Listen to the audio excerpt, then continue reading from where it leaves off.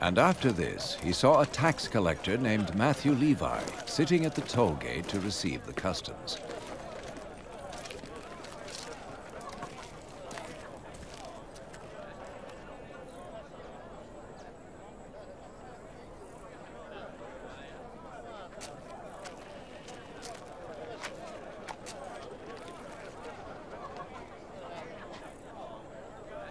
Follow me.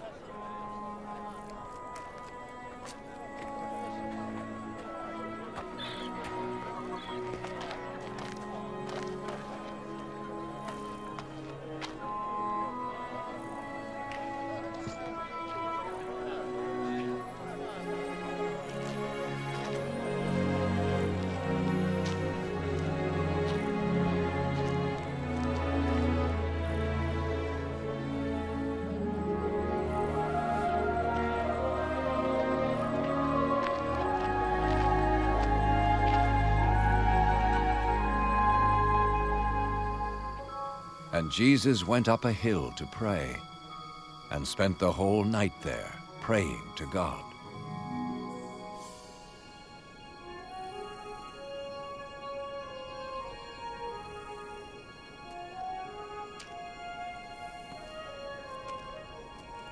When day came, he called his disciples to him, and chose 12 of them, whom he named apostles.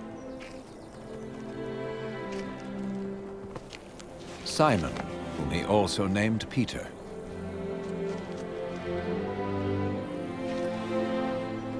And Andrew, his brother. James.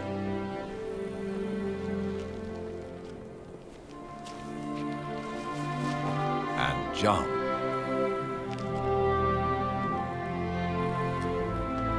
Philip.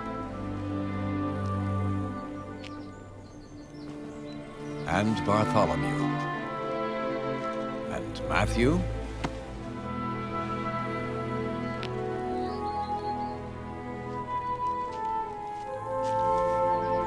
and Thomas, James, the son of Alphaeus, and Simon, called the Zealot, and Judas, the brother of James, and Judas Iscariot, the one who would later betray Jesus.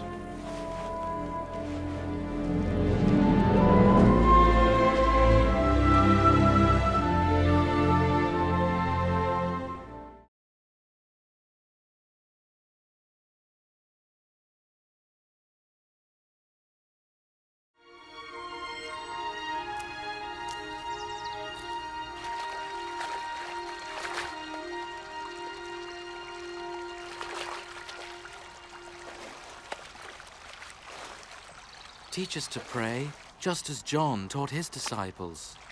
When you pray, say, Our Father in heaven, holy be your name.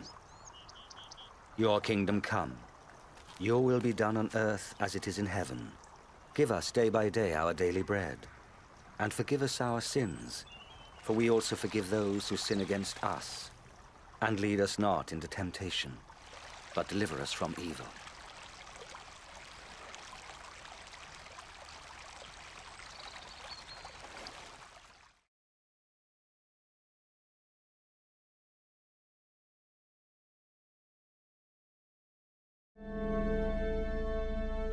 Then something amazing happened to 2 of the disciples. They excitedly came back to the others. The Lord is risen indeed. He has appeared to Simon. We didn't recognize him. Not on the road. But when he broke bread, then we knew him. At Emmaus? How strange he should go there.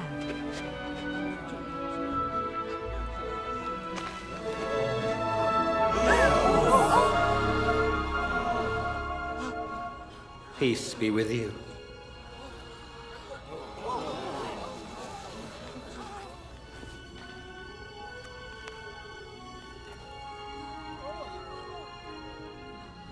Why are you troubled? Why are these doubts coming up in your minds? Look at my hands and my feet. and see that it is I myself. Feel me and you will know. For a spirit has not flesh and bones, as you see I have. These are the very things I spoke to you about while I was still with you. That everything written about me in the law of Moses and the writings of the prophets and the Psalms had to come true. This is what is written. The Messiah must suffer and rise from the dead on the third day. And in his name, the message of repentance and the forgiveness of sins must be preached to all nations, beginning in Jerusalem. You are witnesses of these things. I myself will send you the one my Father has promised. But you must wait in the city until the power from above comes down upon you.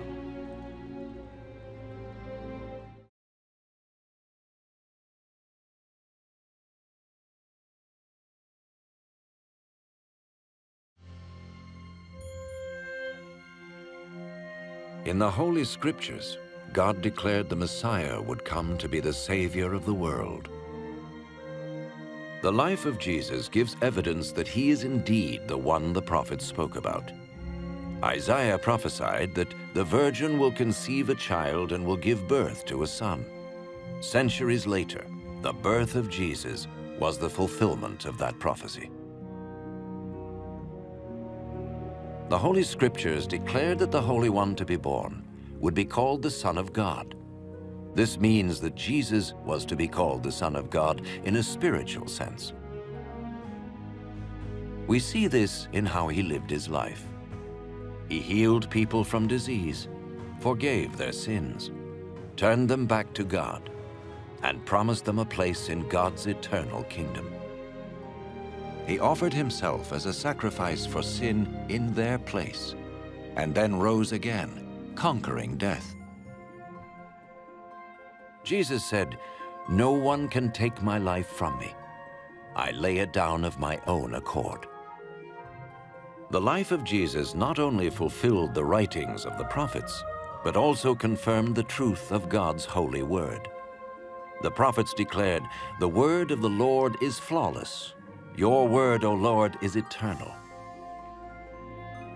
Jesus himself said, "Heaven and earth will pass away, but my words will never pass away." Jesus came to give us life in all its fullness. But when man disobeyed God in the Garden of Eden, he chose to go his own way, and his actions separated him from the Creator. The Holy Scriptures declare that all have sinned, and the payment for sin is death. This means a spiritual death, eternal separation from God.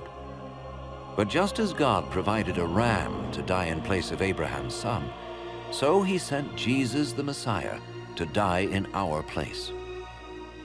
His life, death, and resurrection restored the relationship between God and all those who put their trust in him. Now, those who follow Jesus not only have their sins forgiven, but are saved from God's eternal judgment. They are assured of paradise and will live with him forever. It is this life and freedom from the guilt and power of sin that Jesus offers each person today.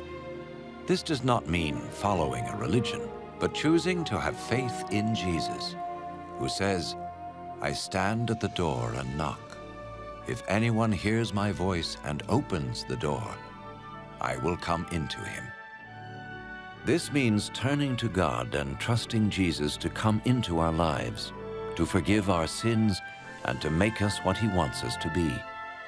It is not enough to intellectually agree with his claims, nor to have an emotional experience. We receive him by grace through faith, as an act of the will. When people are ready to become followers of Jesus the Messiah, they may speak to him in a simple prayer. Perhaps you are ready now to open your life to God. If so, you may join in the following prayer to him, silently, in your heart. Lord Jesus, I need you. Thank you for dying on the cross for my sins.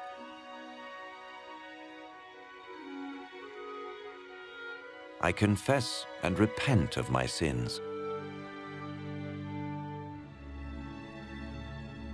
I open the door of my life and receive you as my Savior and Lord.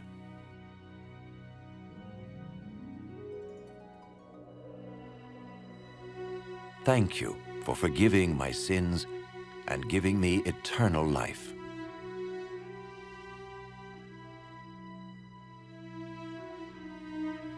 Make me the kind of person you want me to be. As I become one of your followers. Amen.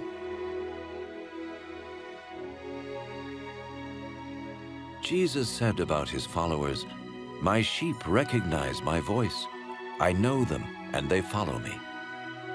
In order to experience the abundant life which Jesus promised, his followers talk to God each day in prayer and read or listen to his word. They tell others about him and meet regularly with those who love and follow him. Remember his wonderful promise. All power is given to me in heaven and in earth. Lo, I am with you always, even to the end of the world.